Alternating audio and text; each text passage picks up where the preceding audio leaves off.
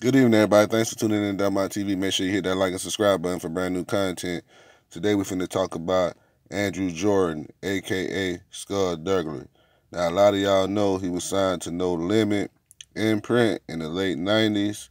You know, he did songs and he associated with Master PC Murder, Silk the Shocker, Mia X, Snoop Dogg, Fiend, and Mystical, just to name a few. And he was signed to No Limit, Priority, and Tommy Boy. Skull Duggery made his first appearance on No Limit 1995 compilation Down South Hustlers. On the song entitled Dark Side, about a year later, Master P released a trailer on the Silk the Shocker first album, The Shocker, promoting for Duggery's up and coming album.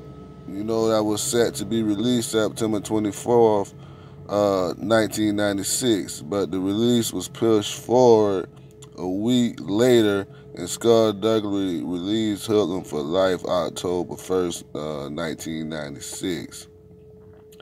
But the album didn't do good. It failed to do well. It peaked 29 on the top R&B hip hop albums and 8 on the top hot sinkers.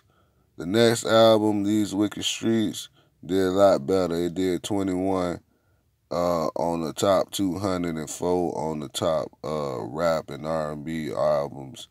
So, you know, after that, he left. You know what I'm saying? No Limit in '99 and started his own independent thing. You know what I'm saying? Because he left around the same time Fiend did. Skullduggery, Fiend, and David Banner got on a chitlin circuit together, and they was working their albums and stuff from Baton Rouge through Mississippi to Pensacola, where they would link up with Roy Jones and stuff like that. But you know what I'm saying? Them boys was grinding. Mr. Magic was with them too. So it was them four. It was Magic, Skullduggery, Fiend, and David Banner at first. You know what I'm saying? They was grinding that chitlin circuit, man. And you know, that Third World Stepper sold like 200,000 independently. You know what I'm saying? In 2003. But you know, in 2009, Skullduggery got arrested by the police in Baton Rouge when they came into his house and they found some child pornography videos on his computer, and he had a 223 rifle, and then he had a 40. He had a Glock 40 in there. You know what I'm saying? And he was smoking marijuana, and he got sentenced to 6 years, but to this day, man, he said he was framed, he was set up, you know what I'm saying, by, I think it was a girlfriend or something like that. And they had went on his computer, man, and found some violent kitty porn. But I don't know how he can explain the kitty porn part, but he still had a lot of money. He had a good lawyer because back then, you know, he was working those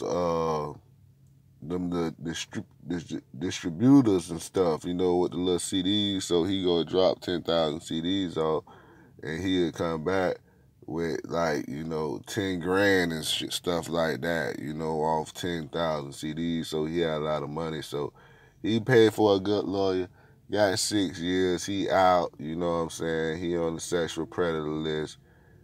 P won't call him to do no work. Nobody that he had any dealings with won't want to be anywhere around the dude. You know what I'm saying?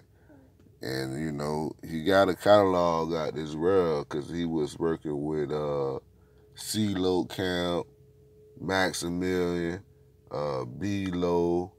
He was working with Mystical.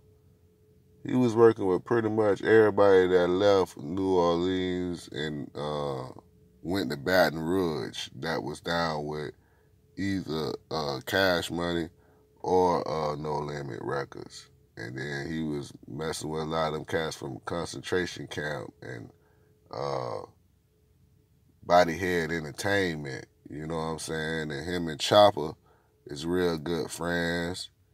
You know what I'm saying? But he just got a raw end of the deal, man. Nobody don't know really what happened, man, to hoodlum from life.